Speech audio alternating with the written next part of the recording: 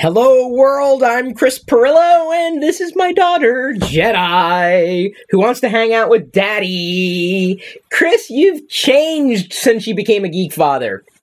You are correct. I love my daughter more than anything. More than any gadget, more than any piece of technology, more than anything. So, family always takes priority for me, and I appreciate being able to spend time with my daughter the way I do, thanks in large part to the patrons, some of whom are behind me right now. In fact, Troublemaker Kim became not just a patron, but she also became a subscriber on Twitch overnight, because you can sub to me on Twitch and become a part of the chat room, even if you don't want to be a patron, or you can be both. Head over to chrispirillo.com for more information on how to become a patron. As I'm channeling Porky Pig, supposedly. That wasn't a good replacement for apparently. Today I am going to be reviewing the LG V10, which I have right here, not in my hand, and it's not on. And I'll get to that in just a moment. Spoiler alert, it isn't booting up. Yes, it's not booting up, Jedi. And I don't know why. I plugged it in overnight to make sure I had enough juice for today's review, and it does not want to turn on. So I am still going to review it. That's okay. It doesn't need to be on for me to talk about it. That first part for everybody is free in this TLDR broadcast, streaming live onto YouTube. If you want to join the chat room, that you could do, head over to live.pirillo.com. Yes, it's back! That actually redirects to my Twitch profile where I am streaming gameplay pretty much every day, as well as AMA. So I do Let's Play and AMA every day at live.pirillo.com. So the second part of TLDR, after I'm done with the LG V10 review, will be an AMA specifically for the patrons, the people who are able to tune in live and not open one of Daddy's drawers. Let's go ahead and keep that shut. What do you see in there that you want? Hang on just a second. The third part of TLDR will be Tech News Views. And Tech News Views is just me covering the tech news. And I got a doozy today. Like a really awesome bit of tech news that just hit my radar. I'm very excited about it. Masking tape does not belong in a drawer, according to my daughter. Why are we going into the drawer? Drawers are not that fascinating. Can I move on with the LG V10 review? Here, you play with this tape. Now, I remember a time when we talked about tape, and we were talking like recording tape, like listening audio tape. Remember that? Remember that? Am I the only one who still has cassette tape somewhere in the house? I don't know. Oh, yes, I do. Oh, thank you for that. That's awesome. Jedi may be getting a cold because I, of course, am getting over a sickness, as is my wife, Diana. She's still a little coffee, not to be confused with coffee. This is my first cup. So, I've got some bullet points. These I shared with my patrons about a month ago.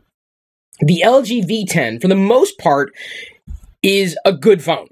There are very few things that I could say to dissuade you if you were considering getting the LG V10. It has quite a few unique features, not the least of which is being unable to boot up this morning. It's not really a feature. That must be a bug. This is a battery tester, sweetie. I know, it's a battery tester. See, we put batteries in there to see how much more juice is in the batteries. That is a label remover, sweetie. Yeah. Oh, thank you. Okay. So I thought, and this is something that I wanted to demonstrate, and if you haven't seen screen, yes, it's a filter for my LED lamp in front of me, sweetie. The second screen on the LG V10 is probably its most unique feature, and it is kind of cool. In fact, when I gave this to Diana to use, whoa, sweetie, let's be careful with that. No, we're done with the drawer. That is not sharp in its current state, but it could get sharp. There's no way you could possibly open it, though. Let's just be careful. I'm going to put my knee in front of the drawer. The second screen is above the first screen. You can't really tell at this angle, but the second screen is up here. It's just this strip. And it can be customized somewhat with icons or potentially a label. So when I handed this to Diana, I had already pre-customized it and had her name in there as Diana Pirillo. And she saw it and she's like, whoa, that's really cool. You know what's really not cool? Turning on the TV. Let's go ahead and turn that off, okay? She does not want anybody but Daddy right now. So Daddy has to kind of keep her entertained. Here, play with this big battery pack because it's doing me no good in trying to recharge the phone. There you go. So the second screen is really unique. Unfortunately, again, I can't demonstrate it for you, but it it really jumped out to Diana when she was using it very, very briefly. You might remember in the blog she had some problems with her iPhone, so I said, "Here, use the LG V10," and she was impressed with it, weren't you? I was. She's here now to possibly take Jedi away so that I can continue with this review unabated. It had very in terms of, is she ready for mommy now? I think so. Right. It had a very good camera, and when I say very good, that really should be stellar, honestly. And LG has been making some marks, not just with the LG V10 and that second screen being unique, but you might remember the LG G4. LG's done exceedingly well. They've gone above and beyond in terms of Android devices and camera quality, and I would say they would be able to go toe-to-toe with the iPhone's camera. In many cases, and in certain situations, I think the LG V10 did a better job with not just video, but certainly with still photos as well, with the LG V10 camera. It was impressive. Impressive. And of course, the camera software that LG has created. As much as I'm inclined to appreciate all the knobs and dials, and if I wanted to get in and manually tweak things, LG's definitely packed it into their camera app, no doubt about it. It is an example, or a shining example, of where an OEM can really add value specifically to the device, and making a very, very tweakable, I guess, camera experience, bringing it within the realm of DSLR, or well beyond point and shoot in terms of feature set. Maybe not necessarily in terms of quality, but I certainly did appreciate that in the LG V10. I still found myself using automatic settings, or just like, okay, I want to take the picture and move on with life. I don't want to tweak everything. Some people do. And so LG did not disappoint in that department. And of course, with video as well, I didn't upload any sample videos or shots. I know other people do, and I just haven't gotten into the flow of things with that. I kind of take a few shots. I kind of get a feel, pretty quickly, and know whether or not I'm looking at something that is better than what I've experienced before, on par, or, not at all. And I would say the LG V10 for the camera, not just, on the front, but also on the back, it impressed. And that's one of the reasons I like getting new smartphones these days, is to check out their camera, because that's what people use them for, right? We use our smartphone cameras all the time. In fact, I had mentioned this in my original review write-up for the patrons, best in Android class. So I'm really ranking LG up there, right up there. I haven't found many other Android cameras that have been as impressive as what LG has been doing. As long as they keep doing that, I think LG's got a shot at becoming one of the bigger known brands as far as Android is concerned, if they keep pushing that camera aspect. Mentioned the terrific default camera app, not the Google camera app, the LG camera app. I thought it was rugged. This particular the model that was sent to me. This is a review unit. This model that was given to me has a very rugged back, and in fact, I'm going to take it off. Not just because I've been taking it off all morning to try to reset the battery, try to get things going. I don't know what's going on with this. It's not liking me. Here we go. We'll get it off. So it's got a replaceable back plate. And if you can't tell by the reflectiveness, it's soft, it's grippy, it's rubberish, and I like that because it gives me a chance, number one, to further customize the LG V10, but also the fact that it just feels like it's not going to slip out of my hands, and that's nice, especially with a larger screen device. I would put this squarely in phablet territory. That seems to be ruling the roost in terms of Android devices these days, like all phablet. All phablets, all the time. And I would put the LG V10 in that category because I don't feel I could use it with one hand. And so if I can't use it comfortably in one hand, I feel that I would want to, basically call it a phablet. A phone tablet, big screen, nice big screen. So I thought it was a good screen, solid screen in terms of what I would expect from a smartphone screen. There was nothing that was horrific about it. I don't rate screens. I look at the screen. Does the text look sharp? Yes. Do the graphics look good? Yes. Okay, I'm good. I mean, there are people and entities that all they do is study screens and their effectiveness and color gamut, etc. But I just go by feel. That's honestly, and it didn't feel like it was lacking the screen at all. It was solid. It was good. Solid. Can I say solid? Well, of course it was solid. The glass, it was solid. Didn't drop it that I know of. Of course, Jedi did get a hold of it, so it is possible that it dropped a few times.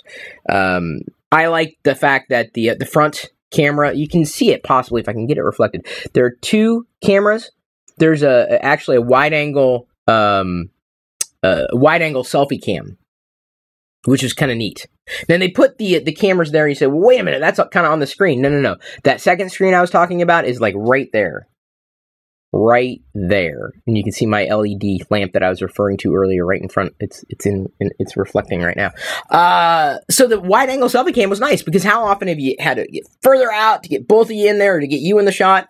It makes sense to have a wide angle lens in a selfie cam. It really genuinely does. This is something that I would hope kind of catches on, but it's another thing that just makes the LG V10 stand out from the competition, at least competition that doesn't necessarily have wide angle selfies. And given how many times I see selfies out there, I'm guessing that would be an extreme value to you as a user if you were looking at this. Another note I made is something that I guess I just briefly covered. Unfortunately, Diana's not in the room now, but she really liked the device. When she started using it, of course, she's somewhat familiar with Android and kind of knows her way around it. And LG provided an Android-y experience, not full pure Android or anything. LG still, inserting its own feel in the software, and I don't necessarily like that. And I'll be getting into what I don't like about this device in just a second. But to me, Diana's experience is probably more indicative of what the average person is going to see or not see, and she liked it. And so, I would give it a passing grade, if only for that. She didn't feel that she was taking a step back in using iOS in general to get her stuff done. She didn't feel that, it was a lackluster experience. She thought it was a good experience. That's her perspective. That's her angle. But she also mentioned something else that I am going to bring up. And I have to bring up because that's just for the sake of completeness. The second screen. So I'm going to go back to that. It's unique. And the challenge that I think OEMs have, and well, any gadget manufacturer really, is to create something that's unique, but also useful.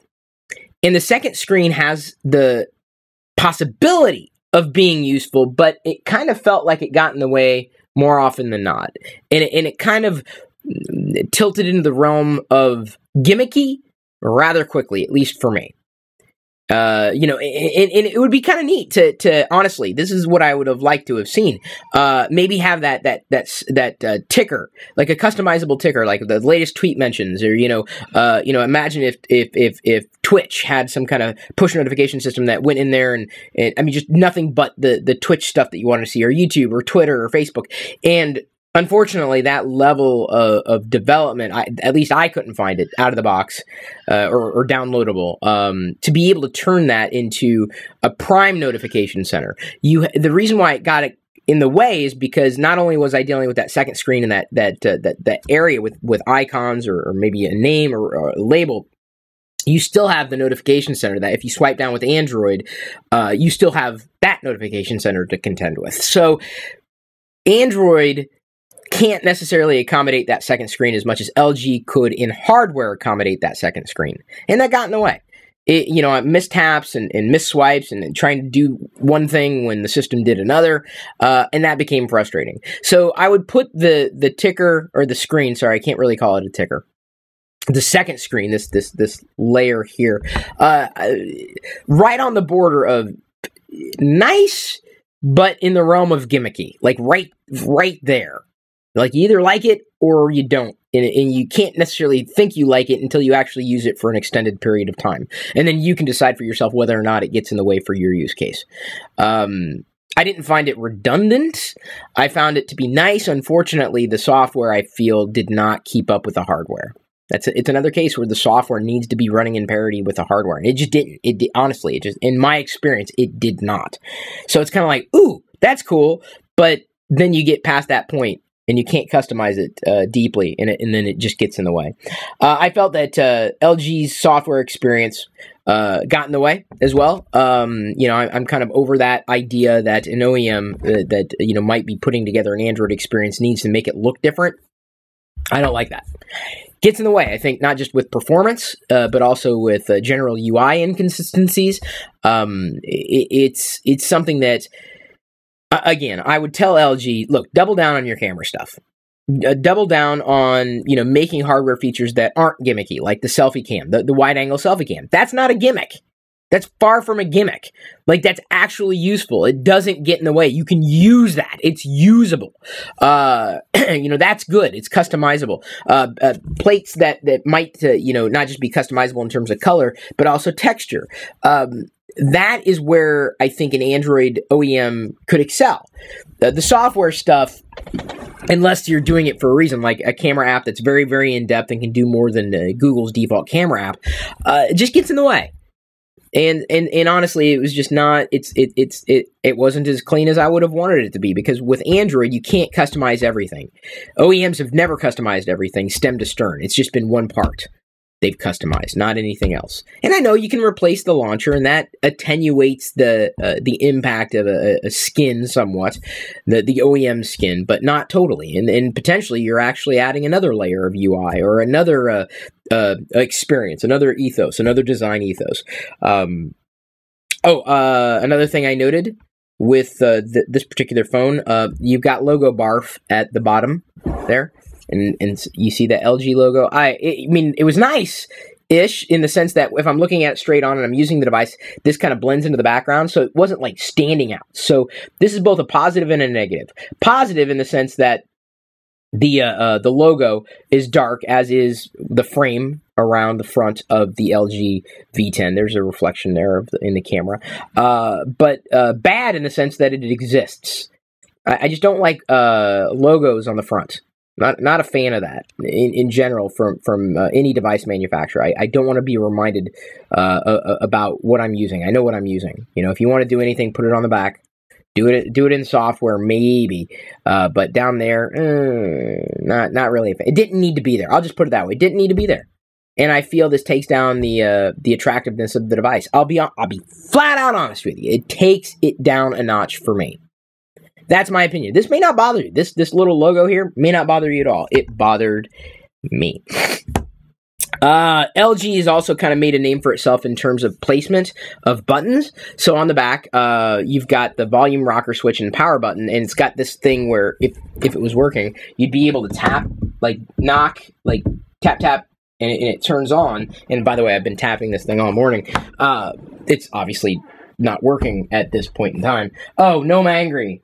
Yeah, that's a little emote that Twitch subs can do now. It's kind of funny. So back to the device. I'm still not used to this. Having the volume and power and the controls here in the middle, even though it's very comfortable, whether I'm using it in one hand or the other, the fact that I can turn it on or off, having the volume there, I guess, kind of makes sense. But at the same time, wouldn't it make just as much sense to have it in hardware right around the area where you would, have your thumb positioned when you were holding it in one hand? So I found myself not using it as intuitively as it was designed to be used. If you're used to it, great. If you're not used to it, it may get in the way. You could get used to it if this becomes your primary device. The challenge with using a lot of devices, however, is that it's different. And different sometimes is not great.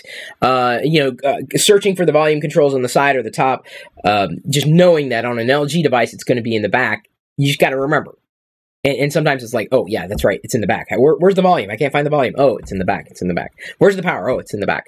I do like, out of all the LG features in terms of button placements, and I realize I'm kind of going back and forth between what I like, what I didn't, but I also have to note that because of its placement, being able to double tap to kind of wake it up or to put it to sleep is kind of nice. I do like that feature, and I don't think they would have been able to achieve it in the same way if they had the buttons placed anywhere else. But I've experienced that with LG before. It's different. I wasn't sure, and this is something that I think Android OEMs need to do a better job at. I'm not going to slag LG on this alone. I'm just unsure of its software security updates policy. There's no, it's a question mark. Like, when I'm using it, it doesn't say, hey, by the way, we're always going to be updated with the latest version of Google. Like, as I'm using the software or looking somewhere in the software, it never said that. It never indicated any way whether or not I was going to get updates. And that's a big stress. Honestly, with a lot of Android devices out there, if you're not talking about a true Android experience or a pure, not a Motorola pure-ish experience, but a pure Android experience, if you're working with stock Android, you're going to get the latest updates. That's directly from Google.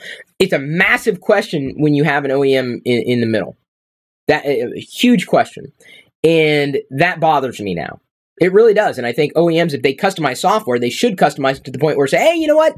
We are going to be in line. When Google rolls out a security update, we're going to integrate it within a day. I'm like, oh, okay, I feel good. I'm like, all right, I feel confident that I could use this over an extended period of time versus buying the Android device or recommending the Android device only to find out that they're never going to update it.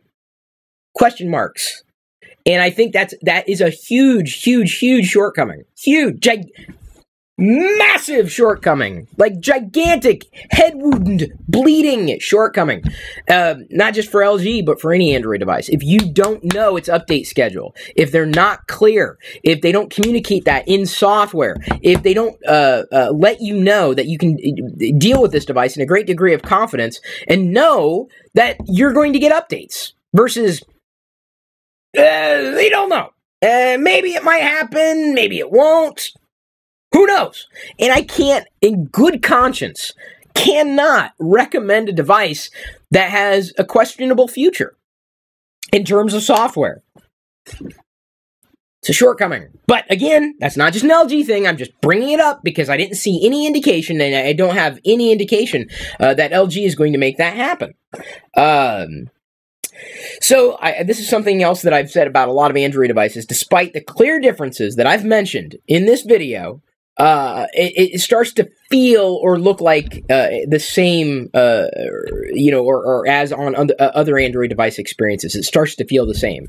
Like, a lot of those features kind of melt away. Like, you just stop thinking about the back plate and its ruggedness. You stop thinking about the ticker screen, because sometimes you want it to get out of your way entirely. You stop thinking about certain things, and you start using Android. And that was something that Diana had brought up. Like, she said, wow, it was different. It was clean. She liked it. The overall experience, but she said, yeah, but then Androidiness kind of, I don't know what her phrase was exactly, her phraseology, something along the lines of, it was Android. Like, she noticed the jitter in Android, clearly on this device. And so, after you get past the unique hardware features and you start using it, it starts to feel like Android. And that's okay. Because that's what you might want is that Android compatibility. But I don't know if the ticker, I keep calling it ticker, that second screen that's at the top that I can't unfortunately demonstrate, it will not turn on. That's probably a hardware issue. I don't think that's indicative of their entire line. I'm not slagging them for that. It's just an issue, apparently. The biggest value of the LG V10, the biggest driver beyond, the changeable backplates and the other hardware features that you might see is going to be the camera. The cameras, I should say. Not just camera. Cameras, I think, are the biggest reason that you would go with an LG V10 as an Android experience or as a smartphone in general. The camera. If the camera is everything to you, put LG V10 in your shortlist. I would. If that's the only thing that you cared about. Like, if you don't care about future software updates, including security updates, which I would not advise, the cameras, it's solid. Now, if you're still inclined to you want a good camera on a smartphone, and you like LG as a brand, but you're not sure about that second screen, or even the back plate, I'd go with, or at least the design of this particular series, the LG G4, I think, is a contender.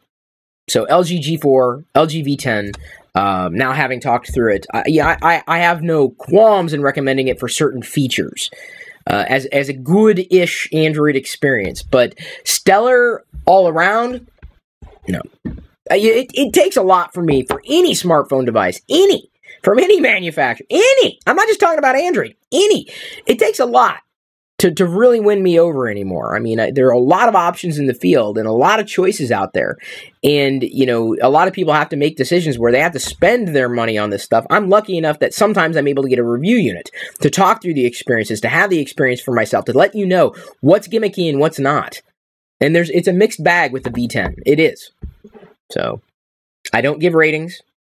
I don't. I'm just giving you my experience. Thank you for listening. Thank you for paying attention. I am going to move on and answer some questions from my patrons, as well as from maybe some Twitch subs if they're tuned in as well, because they get the chat there from Twitch. Thank you, everybody. I'm going to move on to the AMA and then talk some tech news. Found out one thing. Okay, the first bit of tech news I got to tell you about. You're going to freak. Some people didn't quite get exactly why I wanted to talk about it this morning when I shared it on Twitter, but I'm going to dive into it now. If you're not a patron, you can become one. Head over to chrispirillo.com for more information. Then you can hear me talking about today's tech news as well as doing an AMA. If you don't want to be a patron, that's okay. You might be able to sub to me on Twitch, become a part of the chat, watch Twitch streams, interact with me there. I do open AMAs. I'm trying to do them every single day. Do a lot of streaming. This was a live stream. So thank you for your support in whatever way that you wish to give it. I want to give as much as I possibly can back to you. Okay, on to tech news views for the patrons. Today's free podcast highlight was brought to you by all of my active patrons from chrispirillo.com. If you want access to the full TLDR episodes, both audio, video, past, present, and future, which can be up to an hour long or longer, with even more tech insight from me every weekday, plus other bonus content without ads, and support me at the same time, you can sign up to become one of my supernomies too. This is just a brief taste of what I'm producing for you daily. Again, get more through chrispirillo.com.